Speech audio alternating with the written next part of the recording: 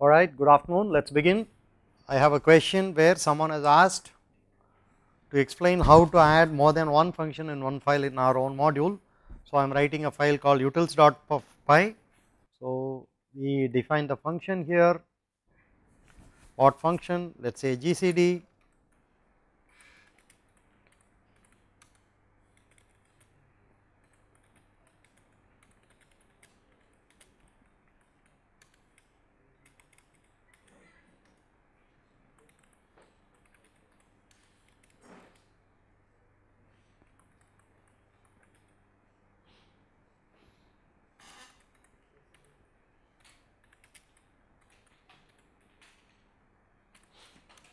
okay, there is GCD in this, then let us add another function called LCM.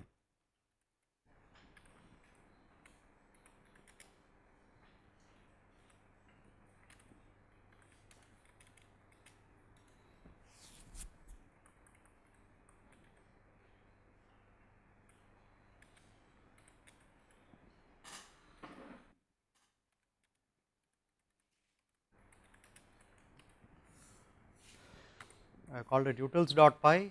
So,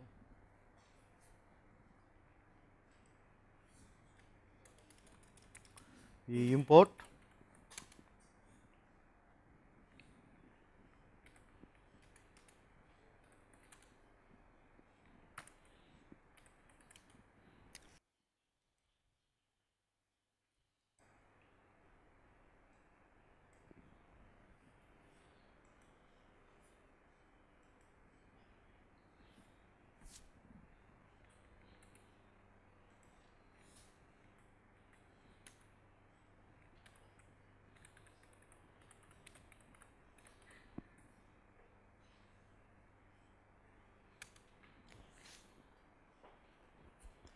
now. What are the things imported? We can take a look, see GCD and LCM. We can use GCD, of course, this will give an error. So, we say utils.gcd, we got it.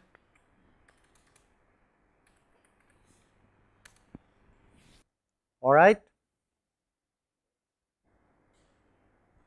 So, there is no real difference to using multiple functions in a module, simply type them.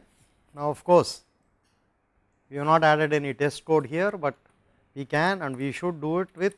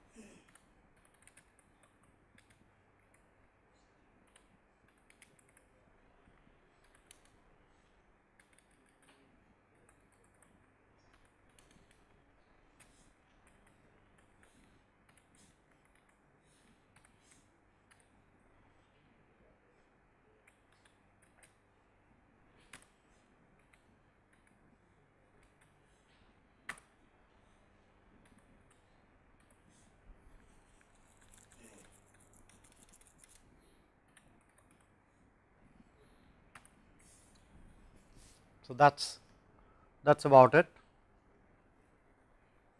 Any other questions, anybody? Okay, some people are asking something very specific, diameters show on the gray scale. Please send the question to Moodle, we will answer it there, or rather I can't answer it now because I don't know, we will have someone who knows answer it. Okay, we have a question, when and where do we need an else in the for loop? Okay. Let us first understand what is an else in a for loop, because such a construct does not exist in other languages, and by the way it is not specific to the for, the while also supports an else. It is probably a little easier to understand in the context of the while. So, let us start with that. Let us look at this scenario. There is a loop which is there on a condition, and inside the loop you break based on another condition. When such a thing happens, how do you know at the end of the loop? Let me write a fictitious loop which says while, just so that there is no error, I will create some artificial values, but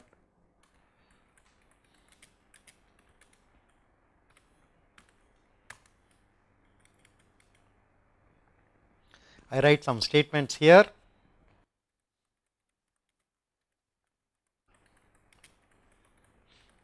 And then inside that I check something else.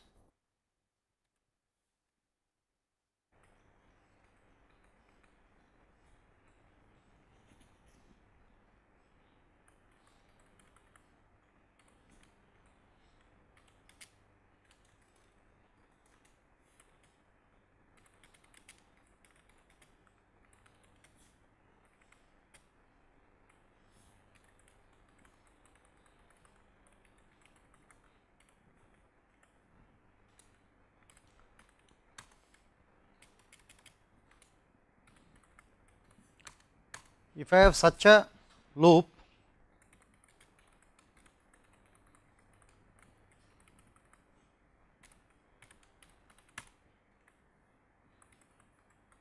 I have written a dummy function now, so that it will work.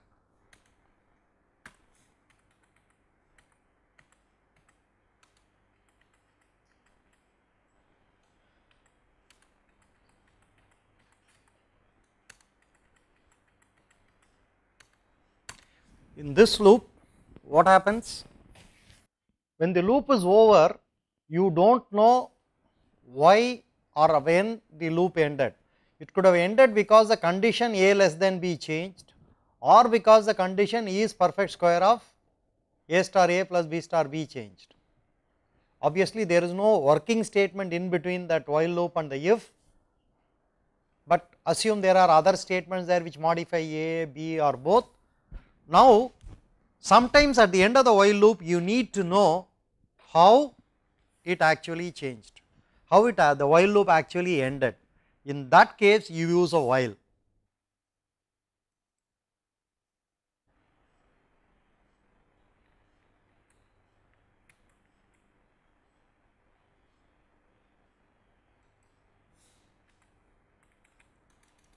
Let us look at one of the classic examples given in the tutorial for that.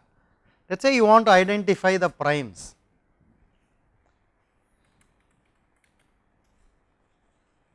How are you going to loop?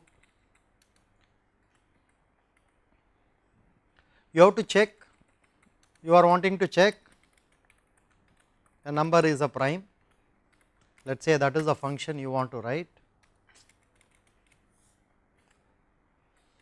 You will start by dividing by factors from 2 onwards up to square root of n, because there cannot be a, if there are no factors below square root of n, there cannot be a factor larger than that.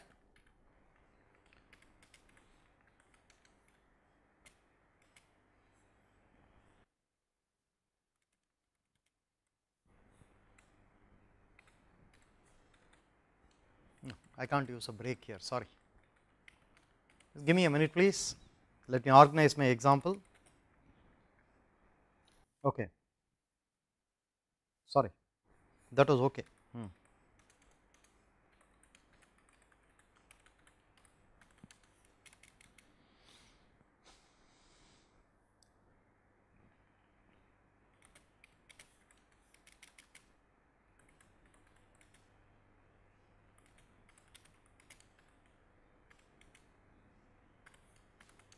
We want to test up to square root of n. What we do know is, if it is 0, we know it is not a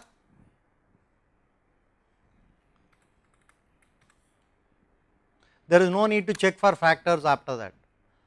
We are trying to check whether something is a prime. If it is used by one number, that is all that needs to be done. Now here, now I have a problem. If control comes here, it could have come because of two reasons.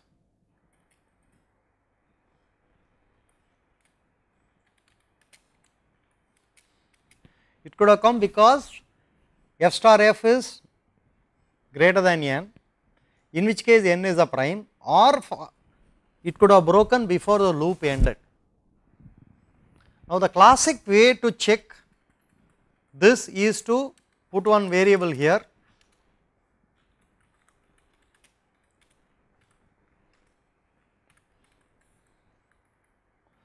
in the if condition you reset that variable,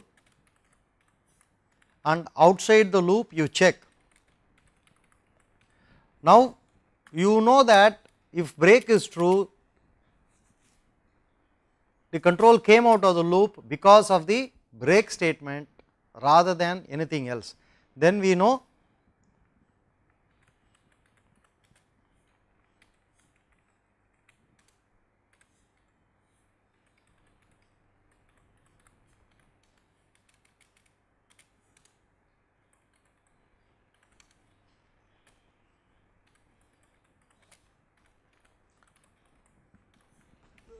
this is one classic way to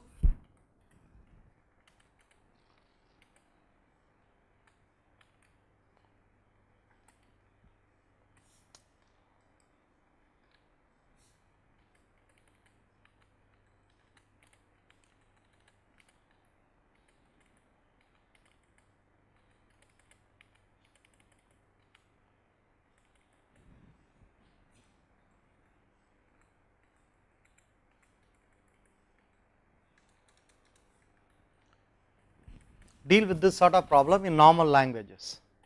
In other words, we are trying to check whether we broke because the condition is true or because the condition is false. The point is, if n percentage f equal to 0, if for example n is 22, we know that f is 2 and n percentage f equal to 0, so f star f is not equal to n. Okay. But it has broken even though f star f is not greater than n, still it has broken. Now this checking, setting a condition inside the while loop and then checking it outside is definitely looks like a rather poor style of programming. So it is a good idea to use the else here. So the else gets activated if the while loop exits normally.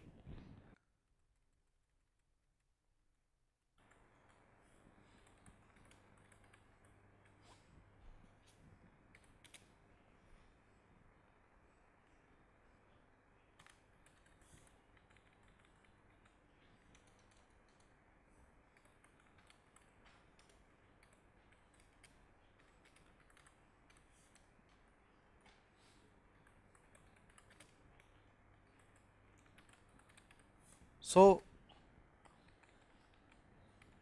think of it as a if statement. If f star f is less than n, else means f star f is not less than or equal to n, which will happen only if the while loop continued all the way and then came out.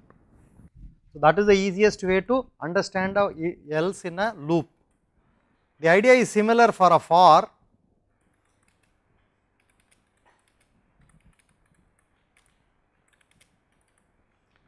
Once again, the else statement makes only sense only if there is a break statement inside the loop. If there is no break statement inside the loop, then it does not make sense to use an else.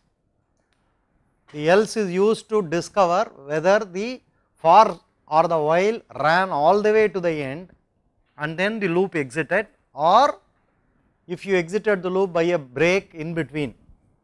So to summarize, you use the else in the looping statement under two conditions. One, there is a break, there is an if and a break inside the loop. Two, just immediately after the loop, it is important to know whether the loop ran all the way or whether the loop was exited via the break statement.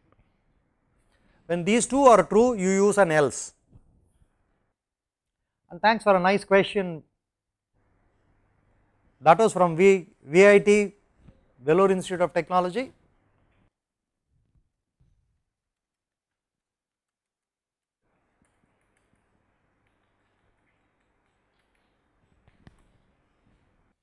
Another question, how to use Python in a web development? You need to use a Python web development library. The most, the ones with, shall we say, most buzz are Django, spelt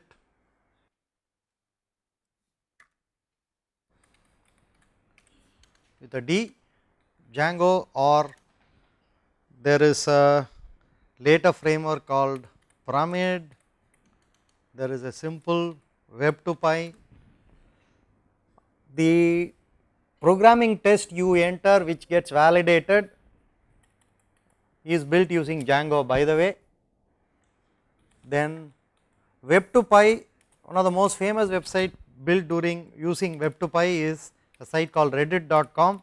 It is a very simple news aggregation site with a very minimalistic interface. It has a lot of traction. So that is a good example for the type of sites which are very good for Web2Py. Django is a lot more large, little more complex, but it is generally useful for this big web applications. You also have something called Turbo Gears, then Zope. Zope is considered very complicated even by experienced developers. So these are a few choices, but like any open source product or any open source project, the number of choices for doing web development in Python is very large. So it is not like that the Java world where you have to use something specific or no. There are too many choices, but you are likely to see one of these Django or Zope or Turbo Gears more often than not. But definitely those won't be the only ones you will see a lot more others. Next question please. Can we make a class in Python and inherit that? Yes, Python is a multi-paradigm language and it does not insist you write in a single paradigm. The code we have been so far writing have all been good procedural code, okay, procedural code. The good part may be debatable in some cases.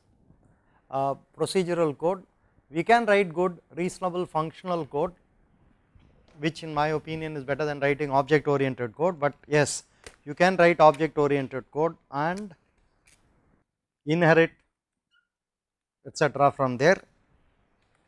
Instead of using the keyword def, use the keyword, define a class. I am not writing the exact syntax, I am just telling you how it works.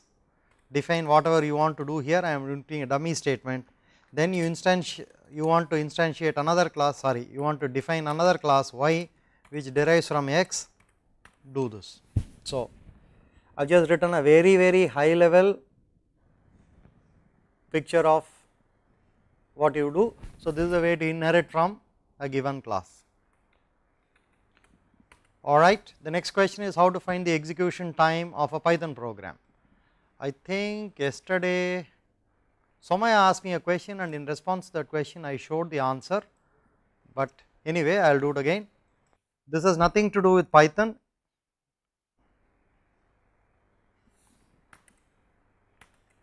Any program can be timed in the Linux world. If you are on Windows, I would not know how to do it. I do not even know whether it can be done without some complicated extra fitting from either a third party or Microsoft.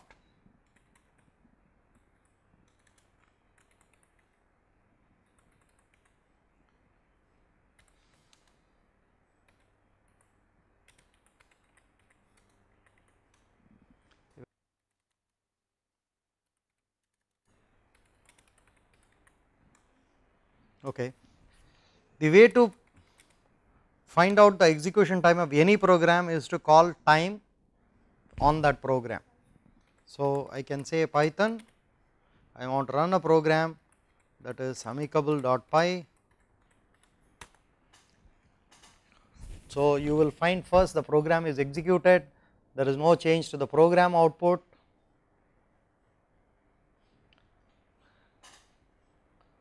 Yes, Bhopal, you got the answer right, that is the way to do it. So, that will finally tell you what is the real time, what is the user time and what is the system time. So, effectively the program spent about, you can find out, you can do man time to find out what the 3 different times are and what is the relevance and so on, but this is the way to measure the execution time of any program in Linux, not necessarily Python programs. Next question, when you are on the subject of measuring, please remember this measures more than the runtime of the Python program, it also measures the time taken for the Python interpreter, Python language to load itself and so on, and given that it is an interpreter, there is no way that time can be not taken into account, but in some other sense if the same program is going to run twice, the program may not take the same amount of time. So, maybe it is worth figuring out how much time does it take to.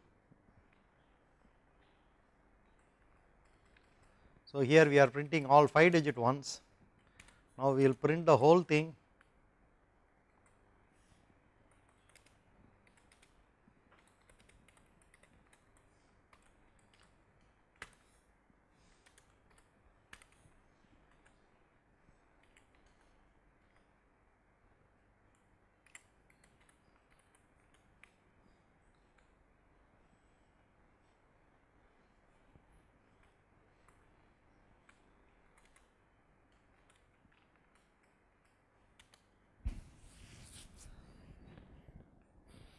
So, the next question is there any efficient way to count words in a file? Well, again the answer depends whether you are on Windows or Linux, but if you are on Windows it is hardly likely you will be interested in doing anything efficient in the first place. So, we will answer for Linux, the answer is yes, you just type WC minus L, sorry WC minus W.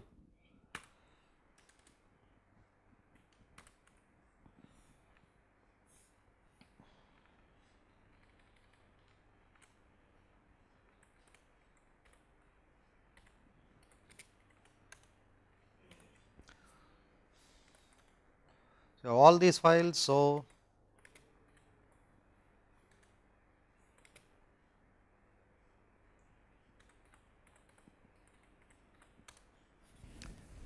this is the, okay, somebody gave an example saying cat file name pipe to WC minus W, well that cat file name is redundant, you should probably do directly this or this, one of the two. What is the difference between the two is something I will leave you to explain, since you already done shell scripting and basic Linux, you should know what is the difference between the two. Okay, there is a question on multimedia modules, I have no idea, I do not like writing code about any graphical user interface or on graphical user interfaces.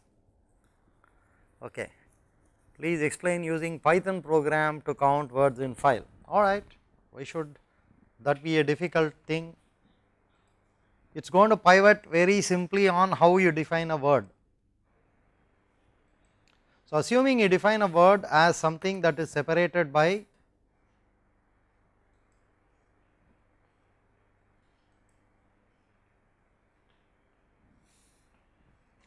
what your split command gives, you can simply say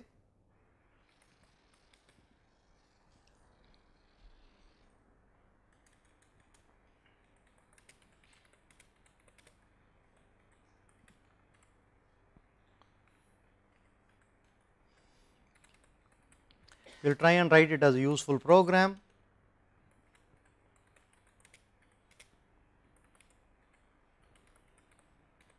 So, that the file for which we have to count is come in the command line.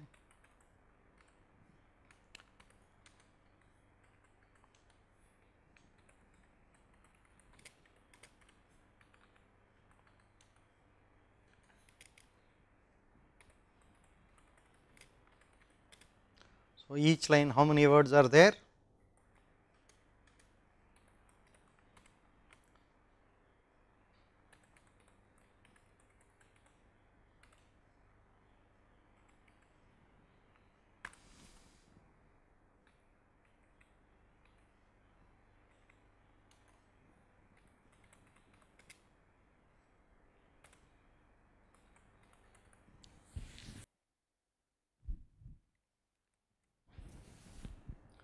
So, line dot split gives you breaks up a line into its constituent components, separating on any combination of white space. So, number of words is simply the length of that tells you how many different words are there, and in the end of the file when you finish processing you know the total number of words in the file.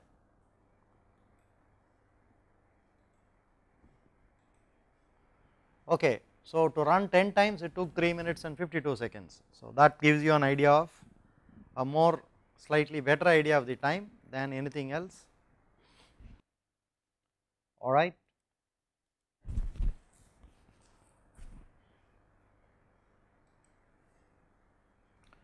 Yes, Bhopal, is this what you are looking for, or were you looking for something else when you asked the question?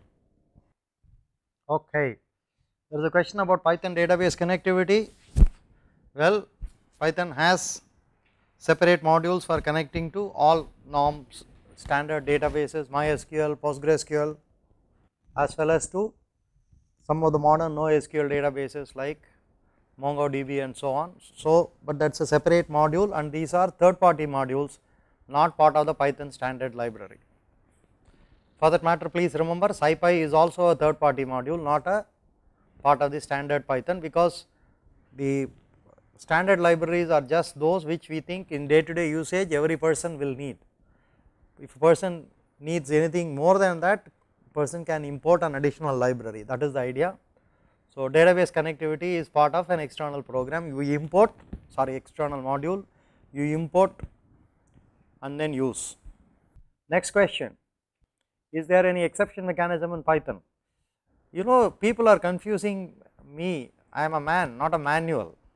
You are adding extra letters. Yes, there is an exception mechanism in Python, and if you just spend 5 minutes reading up the tutorial, you will see that, but yes, there is an exception mechanism in Python.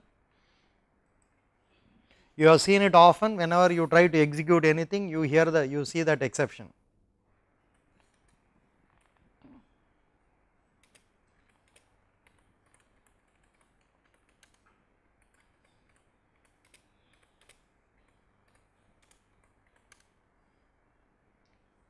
You see that keyword type error is capitalized in a particular way. You see name error. Errors and exceptions are part of Python, and you use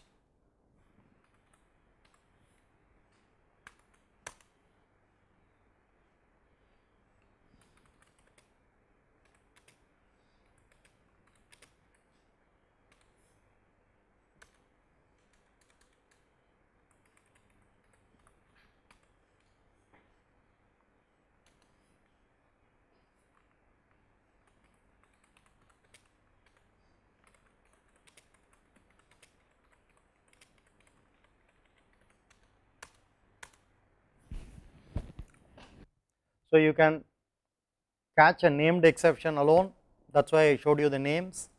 You can catch, you can have multiple except statements, each one catching a different exception and dealing with it as appropriate. You have the usual finally clauses and so on. Please remember, Python is a modern full fledged programming language. So, if you before you think of asking does it have A, assume it has probably A, B, C, D, X, Y, Z and a little bit of alpha, beta, gamma and a lot of delta for any value of A, B, C.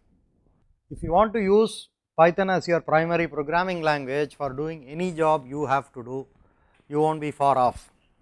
People used to normally talk about performance is slower on interpreted languages, so compared to C definitely Python is slower, compared to Java it is probably a little slower, but normally you do not worry about, at least today in 90% of the cases you do not worry about the amount of computer time that is taken.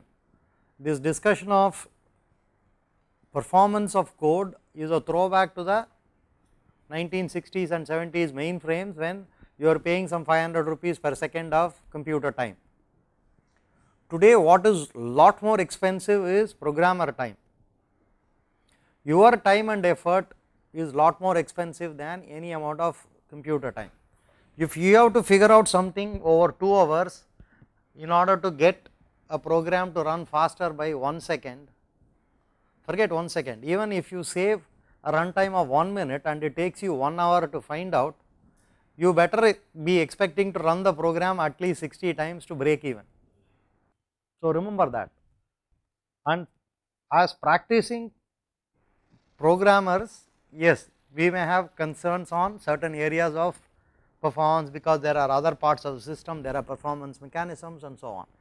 But by and large, if you are trying to do some computation for your purposes, particularly scientific and engineering computation and general purpose scripting, general purpose programmings, there is absolutely no need to look beyond Python. It contains everything. Many things you have not even thought of asking are there in Python. Okay. Next question is, why are hist and some other commands called magic commands? They are called magic commands because they have to find some name to distinguish. They are not Python commands, they are not operating system commands, but they use some internal mechanism in IPython to find out some of these things. For example, I am saying cd here, and normally if you do sorry, I am running cd here to change the directory, using pw to find the home directory, the current directory and so on. So, like this there is it has built in lot of hooks. So, percentage is the percentage commands are generally referred to as the magic commands, and that plus this you can see even pwd is referred to as a magic command because it has to go outside of itself and do something and come back. So, some name was required, and please remember the open source community is a little interested in humor. So, they chose magic. How to create GUI applications in Python? Like web development, you decide which GUI application toolkit you want. Again, you have a lot of choices. Some of the choices are the oldest and the most probably most often used by anyone coming new to Python is called TK and TK Inter. Then one of the largest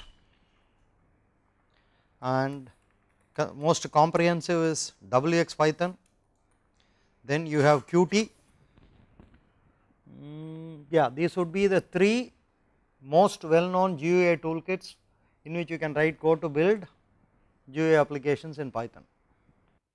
Of course, if you are on the Windows environment and you are fond of paying the Microsoft tax and you have either paid it and got Visual Studio or magically managed to have Visual Studio appear in your hard disk, you can build the usual Windows based Microsoft UI based applications as usual by using the version of Python packaged as part of the CLR called IronPython.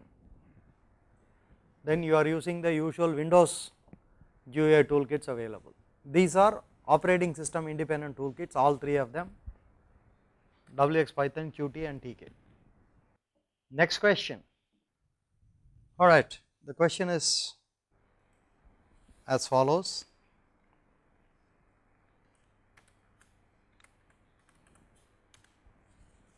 Though I do not know what the question is yet, but I will attempt to answer the situation explained in the question at least. You have a function f of x. For convenience, we will simply f of x just returns x, it could have returned anything complicated, does not matter. So, we know we can call it using f of 10.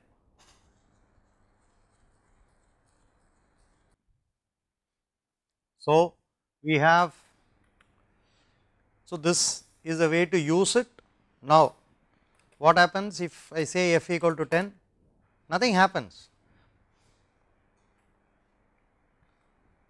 but you can no longer use f as a function because now you have overridden the value of f. Now, it is just a type int. Let us try that again.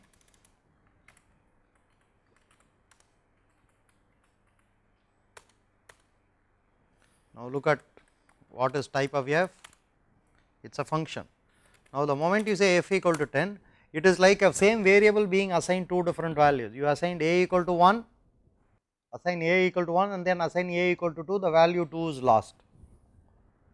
Sorry, the value 1, the first assigned value is lost, but here you have simply change the type of the value itself. So, you can no longer do anything with it.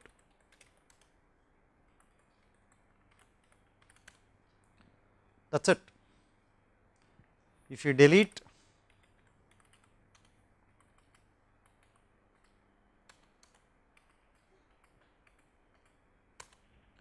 now you can no longer use f as a function. If you tried, you will get a big complaint, integer object is not callable. In fact, you often people end up overwriting built-in variables because of this. I will give you one standard example we often see. Let us say there is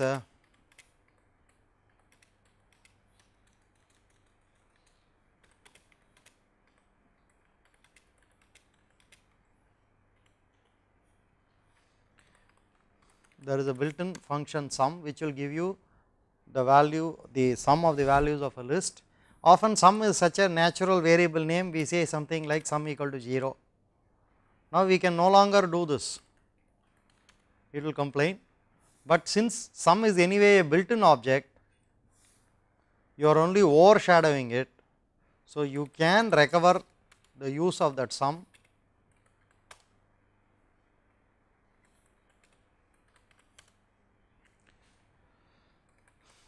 by doing a del sum that cannot delete the built-in internal function object, it will only delete a variable defined in the local scope and you will get it back. So this is nothing peculiar to your own defined ones, but the difference with your own defined ones is once it is lost, you can't delete whatever is covering it and get it recover the other one. Next question. Okay, there is a question, is Python used for programming in artificial intelligence? I would like to ask a question, which textbook they will consider the standard reference today for artificial intelligence? Which textbook would you consider the standard reference today for artificial intelligence? Do you know Stanford University recently opened their course on standard artificial intelligence for everybody? Russell Norvig. Do you know what Norvig is doing? I am asking, do you know what is Norvig's role? What does he do? Is he a college teacher? Is he a developer? What does he do? Do you have any idea? Don't know. He is director of search quality in Google, and the latest edition of the standard textbook you recommended uses Python as the language to implement all the algorithms. In other words, Russell Norvig uses Python to implement all the algorithms. Does that answer your question? Okay. In fact, please go to Norvig's site, you will get some wonderful insight into Python as a language, peternorvig.com, right. Okay. You can see Peter Norvig is not a great believer in graphical interfaces. So he has some wonderful articles on very many things. You will see his thoughts on Python. The best is to look at Python for Lisp programmers. It is a wonderful article to read. I understood more about Lisp from this article than any books I read.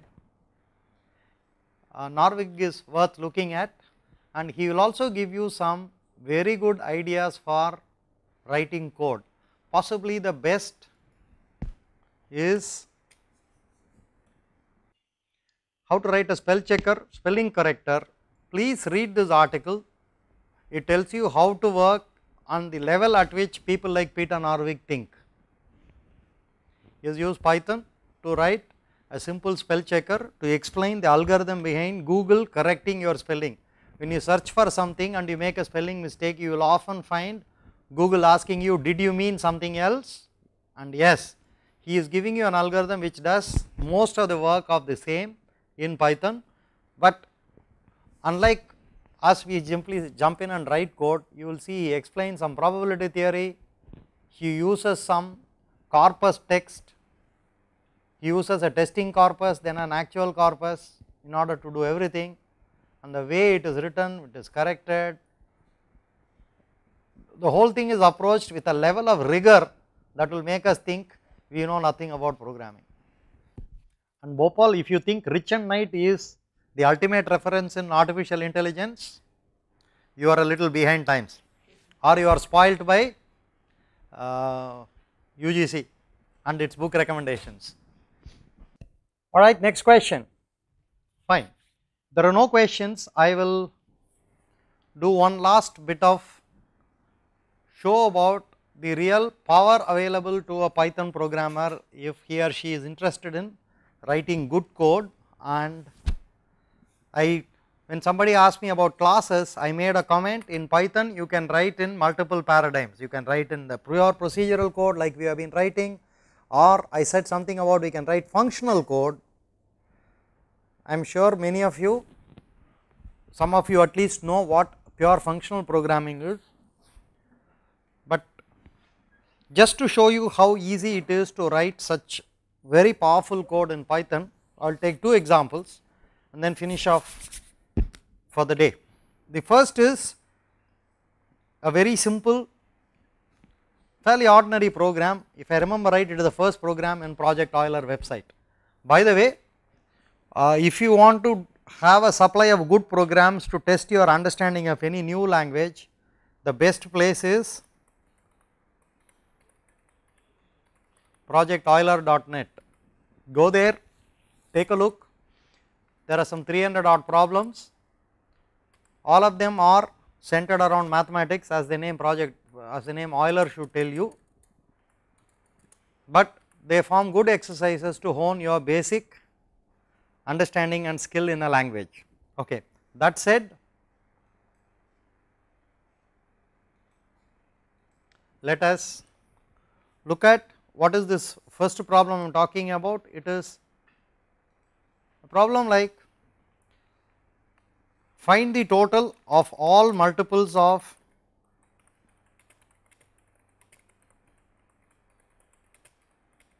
three and 5 below 100. I think it is below 1000 in the, yeah, it is below 1000. So, it is not a exciting or a difficult program by any stretch of imagination, but there are some interesting things you can do. Classically you are likely to do something like this. A procedural programmer will do something very similar to this.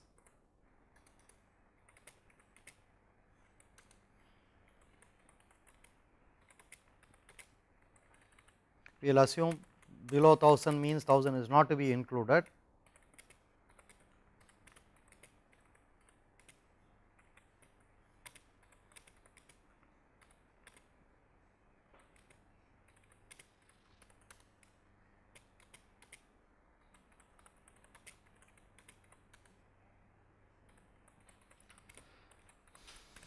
Like I said, nothing very fantastic, very nice to even talk about.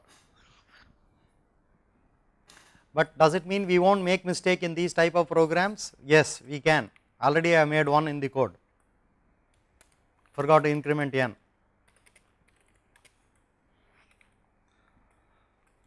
Now here there are many things that are characteristic of a good imperative program.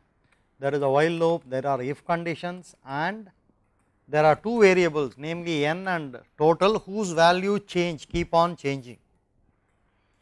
Now let me rewrite it in a slightly different way. No.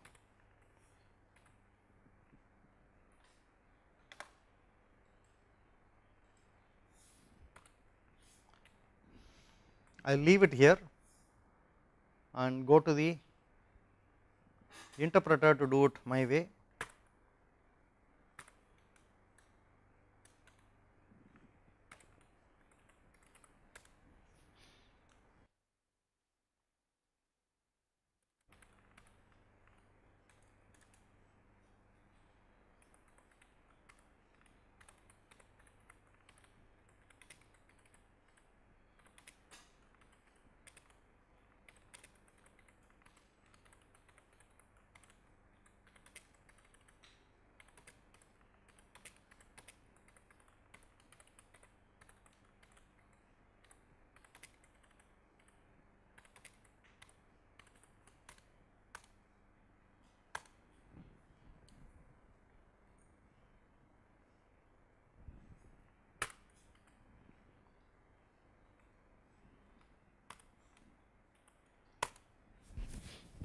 Now, what is interesting about this program? If this one line can be called a program, do you see any variable which is being modified? Do you see any if condition? Nothing. Such a style is characteristic of what we call a functional style of programming. We can write code, we write code using recursion lot more, and we do not use variables whose values change. If you recall the collapse I wrote, that was written in a very functional style. It called itself and there was not a single variable which was changing. Now, did you do the Armstrong problem by any chance? We all done the Armstrong numbers also. So, let us look at, I will just write the code. I am sure you know how you will write Armstrong. So, if I am going to write Armstrong, how am I going to do it? Let us start from the top.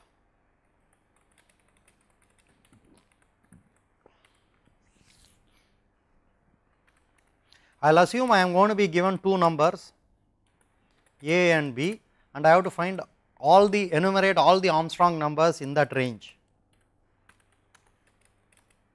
How will I do it? Simple.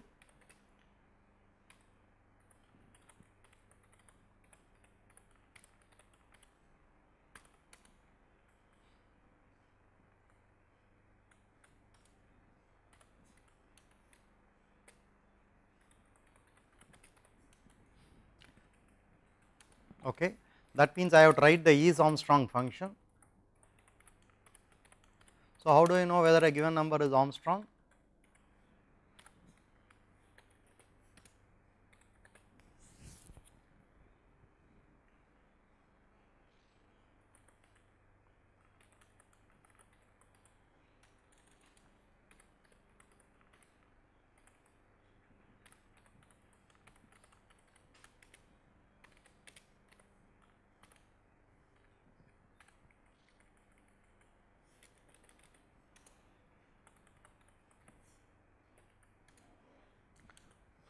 So, if the sum of the cubes of the digits of n, which are two different functions, sum of cubes obviously returns the cubes of this and digits returns the digits of a number as a list.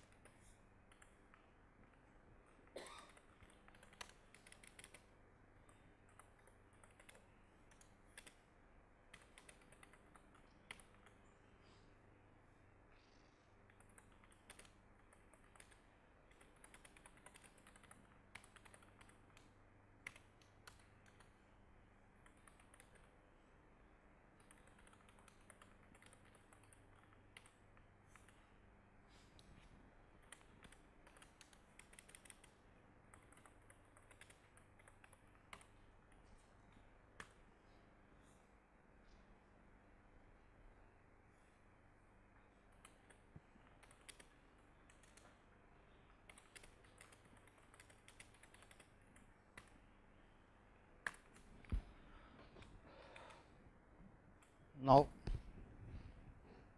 once again no variable which changes its value anywhere in the program. The way you would have written, probably you would have taken a variable, stopped it, chopped off the last digit, front digit, back and so on. This style is something that for many people is lot easier to think about. In fact, we can improve this program by saying, you know what, sum of cubes, there is nothing about cubes in Armstrong. If I say 100 to 8000, I must do fourth powers. So, I would not say sum of cubes, I will change it to sum of powers and make the power another argument d comma n, and say instead of this return this, and here say power equal to d equal to digits of n sum of powers of d comma length of d. So, this solves the generalized Armstrong problem. If I give something like say 100 to 10,000, this will work. Let us save it and see whether it works or whether I am talking through my head.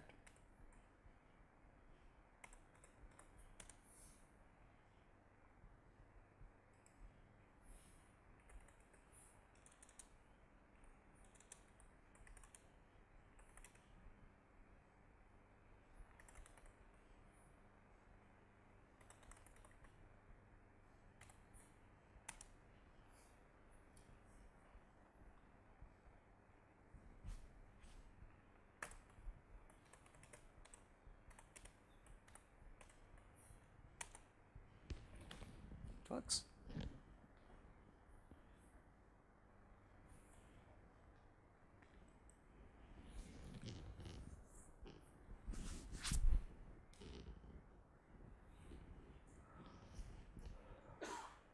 Like I said, the most notable thing about the program is there is not a single variable that changes value anywhere.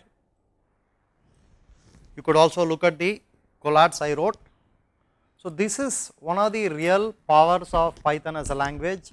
It is a genuine multi-paradigm language, does not insist you write in one particular style.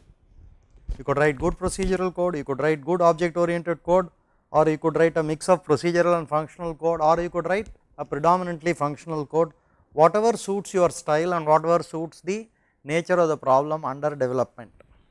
That is about what wanted to share about Python. Thanks a lot for sparing your weekend. We will stop here.